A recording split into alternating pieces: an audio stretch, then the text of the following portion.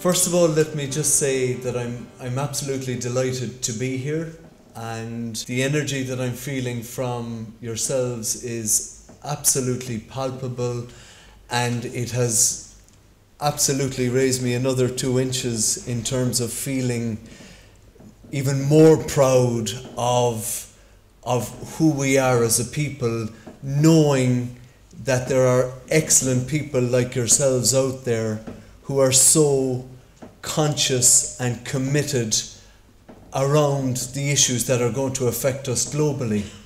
And I stand before you as a minister in a government where Ireland internationally will be, as you know, co-facilitating or co-chairing the negotiations around the Sustainable Development Goals. And if there's one thing that I've felt in the last year or so, that is that the power of your voice has become more and more potent in terms of these major global challenges.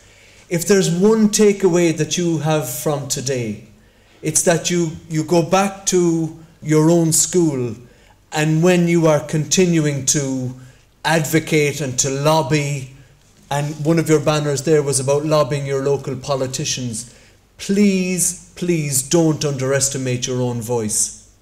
Because for me, as somebody who has a fund or spends taxpayers' money on those very global issues that we talk about, if we hear your voice coming through the ether, and knowing as we do that we want to, meet that challenge of, the 2030 challenge, if you will, eliminating global poverty, think of yourselves 15 years hence. You guys are going to be the educators, you're going to be the technologists, you're going to be the entrepreneurs, you're going to be the scientists, the engineers. You guys are going to be part of that narrative that ensures that we can attain those goals.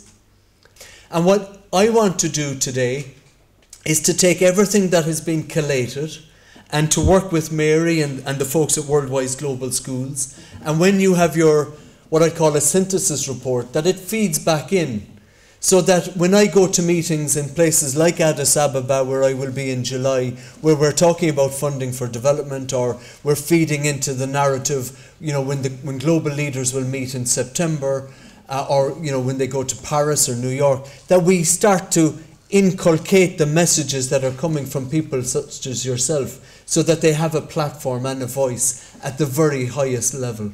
We have a major challenge. There are 192 odd countries, plus 1 or 2 maybe, that are going to be negotiating on these Sustainable Development Goals. You could argue that not all of the Millennium Development Goals have been achieved, but we have to keep faith with this process. But remember, you're the global leaders of the future. Have you internalized that message? You are the leaders of the future. And if you can have that sense of belief and the wonderful way in which you've articulated that, if you can bring that with you in everything that you do, you may go off and do other things, but as long as at some stage, if you come back to these types of challenges, no matter what it is that you do in life, and if you have that global awareness and consciousness, that global passport, if you will, then we're going to be an even greater country than we already are. The future is safe in people like yours hands. So thank you. Míle buíochas as uchtán gura. Gura míle maithigh.